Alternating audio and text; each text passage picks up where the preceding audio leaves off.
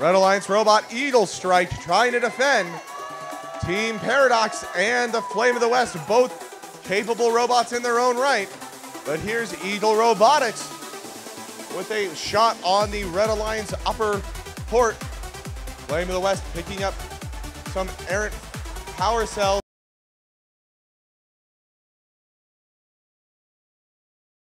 Our bumpers up and over the bumpers for Team Paradox.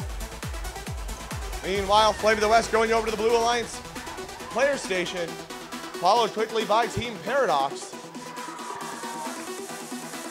It's 75 to 84, Red Alliance still maintaining their lead. Eagle Strike defending in the Blue Alliance sector. It's 92 to 85.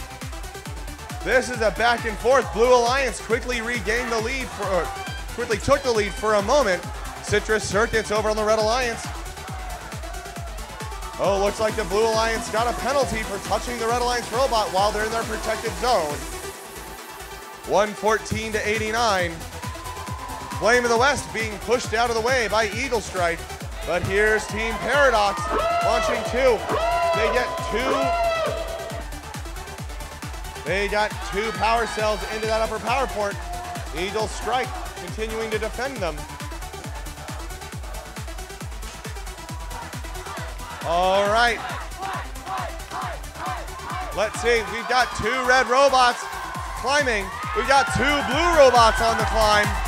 And Flame of the West continues to try and make up the difference, but with 1 second left, one ball in the air, it wasn't enough.